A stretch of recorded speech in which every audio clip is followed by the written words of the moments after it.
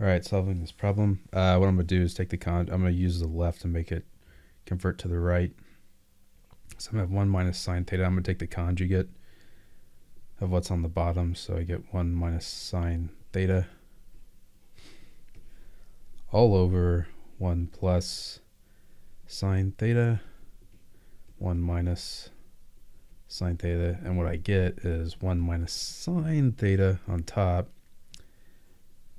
squared, and then this becomes 1 minus sine squared theta because the middle terms cancel out, and again I 1 minus sine squared, and then the 1 minus sine squared converts to cosine squared theta.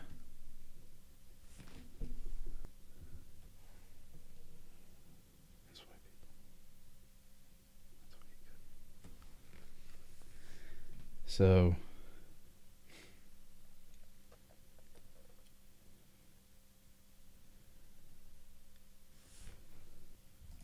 all right, so what happens here is we kind of have what's going on here, like an a squared over b squared, which is the same thing as a over b squared. So in this instance, I can just put, I can do this, I can do 1 over cosine theta minus sine theta over cosine theta. It's not violating anything. I split the two cosines apart, so 1 over cosine. Actually, I take that back. I know what to do. So what we do here is we do 1 over cosine squared, and we have the 1 minus sine theta, and then we have minus sine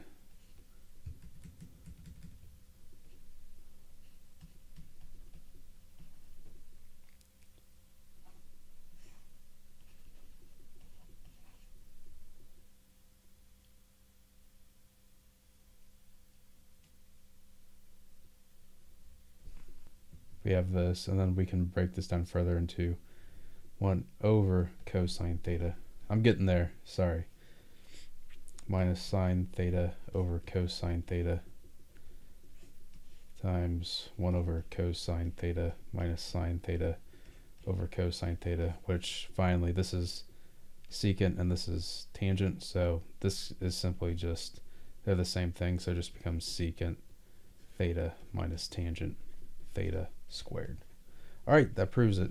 I hope that helps you out. Sorry about that little mess up there. All right, thanks.